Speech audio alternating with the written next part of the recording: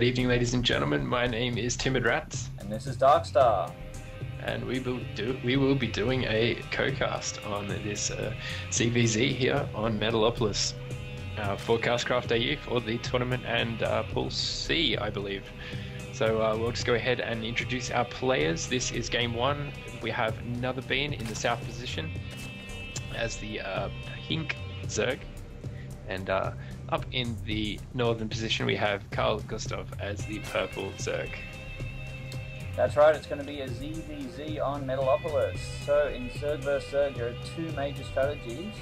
The first is Lings and Banelings, or you could do a Roach focus. Nowadays more people do a Roach focus because it's just far more powerful. You give up the early aggression option with the Lings, but you just mass more and more Roaches, and if you can get a quick little +1/+1, it usually wins the game straight away. Yeah, I guess on a small map like this as well, the Roaches would come in handy too, especially with these up high positions that you start on. I'd like to see anotherbean do his normal build though and go for the fast expand. I think he does that a lot better than when he just goes straight into a speedlings. CarlGustav though, I haven't seen much of, but I'm sure he does something similar. So I guess we will find out.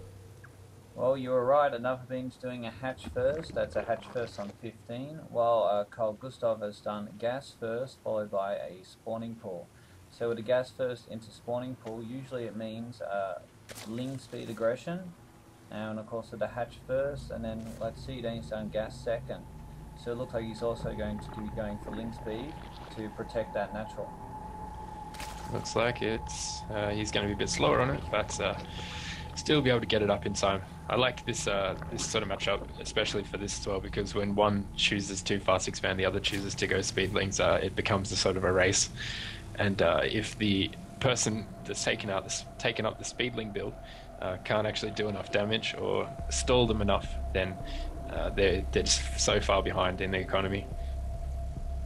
Well, we're going to find out what happens. We've got CarlGustav doing the metabolic boost straight up, so yeah, and he's pulled all drones off the gas, so it looks like it might be a ling speed aggression all in. So it's mineral heavy at the moment. Yeah, possibly. Well, 6 lings are already out, and what's that? That's going to be a drone, and ooh, Roach. Nice. Possibly a transition here. And we also have metabolic boost going down for anotherbean. So he'll probably be using that just to protect the natural. Get a bit of map control as well. As you can see they're putting it down a sprine crawler just for a bit of protection in the backside of the minerals. He did scout the natural expansion just going down for CarlGustav, but he knows that those lings are on the way and he needs a bit of defense there. This ling's going to go to work. Not too bad. 6v6. 6 versus 8 now. So it's That's 10. pretty good. So there we go, anotherbean getting ahead in the unit count there. Just able to hold it off. Didn't get much of a sight of the main base, didn't actually walk in there, so he doesn't know exactly what's going on tech-wise, but he knows that he has that expansion down and will be fully mining very soon. Surprised he hasn't transferred any drones yet. Yes, obviously feeling very defensive, but he has gone for Baneling nest because, as I said, the Zergling versus Baneling was the original Zerg versus Zerg play. So both players would get Zerglings, and whoever could control the Banelings best would win. But still pretty good. With CarlGustav going possibly into heavy Roach, it's the perfect bluff, saying look, lings, and then turning his army into lots of Roaches, which he has done. He's got 4 Roaches on the way with 2 already here. And interesting to see that he didn't actually choose to send any banelings in there. He just chose to send those Zerglings in straight off. I think he's going to make 2 or 3 here now. But he's completely offensive with these banelings. And he finds out that there are too many Roaches and he's going to have to pull back all his lings all the way back to his base. just going to say something that I absolutely love about Zerg vs. Zerg, especially on a small map like this, is the overlords.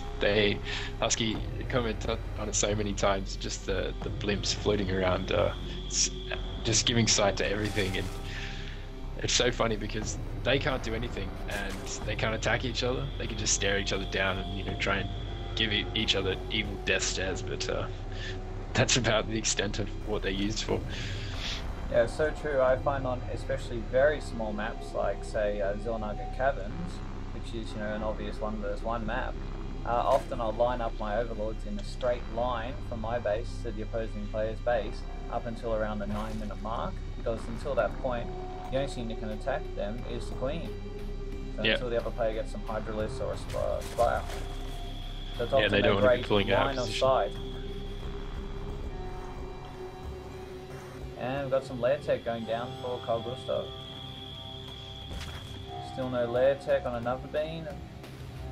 And unit count wise, CarlGustav has more, but it could just be because it's all the roaches. Yes, yeah, it's still just the roaches causing that.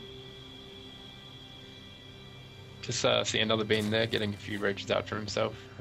Roach v roach, probably the best counter, especially with the banelings in the backside. So the banelings to take the roaches down to half health, and then the other roaches to finish them off.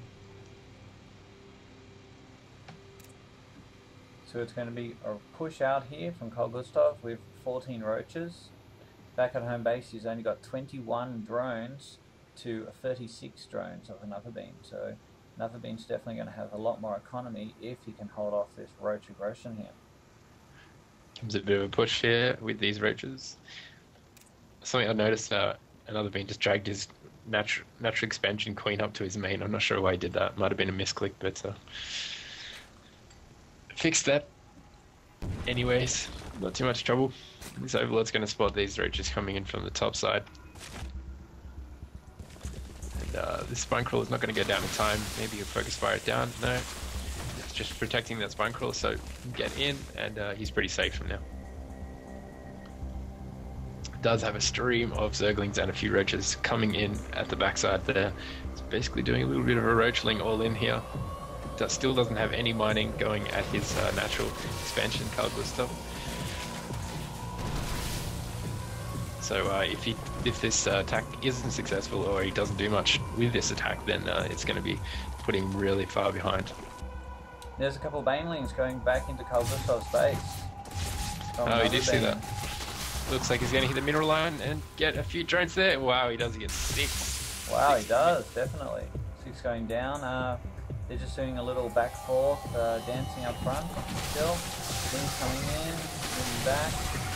Fairly even on the road count. That spine core goes down, didn't lose any.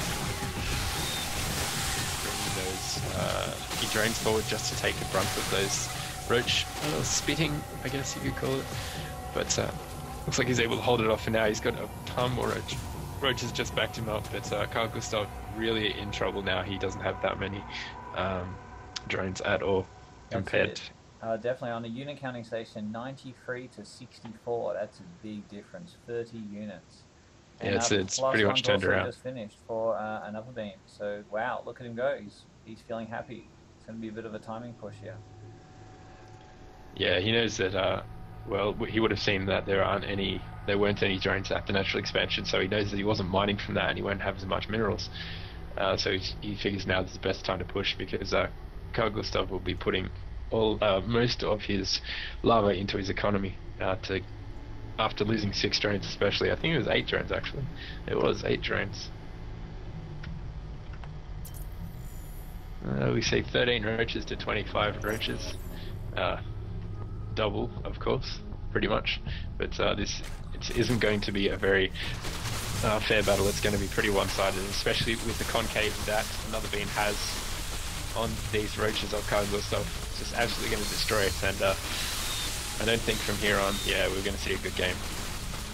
Yep, so GG, yeah. So another bean with his +1 and keeping up that economy, it counted in the end. He had lots of roaches to pop out, and he, played really well. So that was the first game in CarlGustav versus another bean.